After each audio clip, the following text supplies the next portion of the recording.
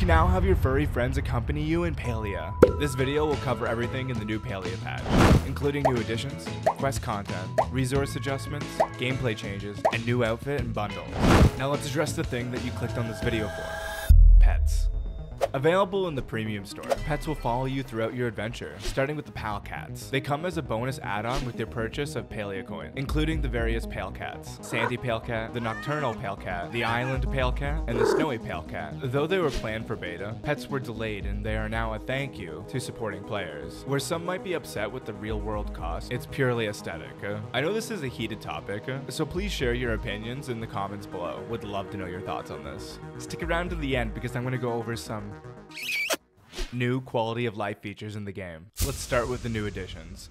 Zeke's Wondrous Machine has new items, exclusive decor items from the Lucky Ball, including the Sunrise Valley set. In case you don't already know, the Lucky Coin is a part of a daily promotion for buying anything from Zeke's general store, which resets every 24 in real life hours.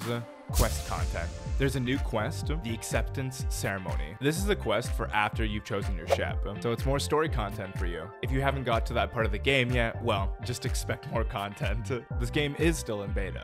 There's also the introduction to Found Item quests, meaning while exploring Palia, you may stumble upon items that will trigger a quest. They all have various start requirements, but the goal will be to find them all. New outfits and bundles: Builder's outfit, Spa Day outfit, and the ruffled Redingote outfit. All will be available in the premium store. Here's something I'm excited to talk about: the resource adjustments. Kilima adjustments: increased frequency at which clay respawns, decrease the spawn density of hunting creatures in Kilima a bit, reduce the reduce the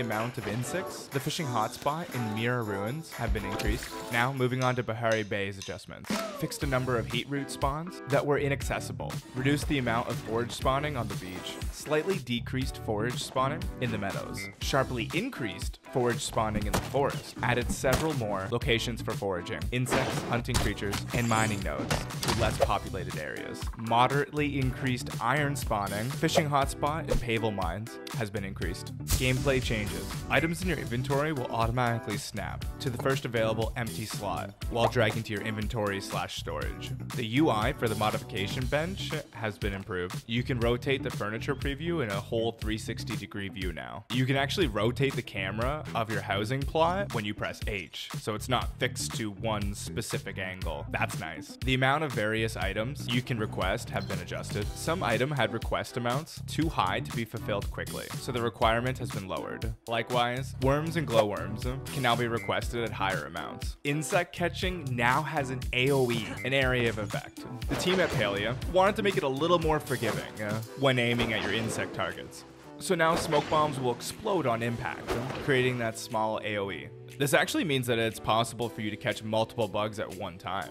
I will directly link the public newsletter of all of the Palia updates in a pinned comment in this video. Did I feed you good info? Like the video. Want more Palia content updates? Subscribe. Okay, thanks. Bye.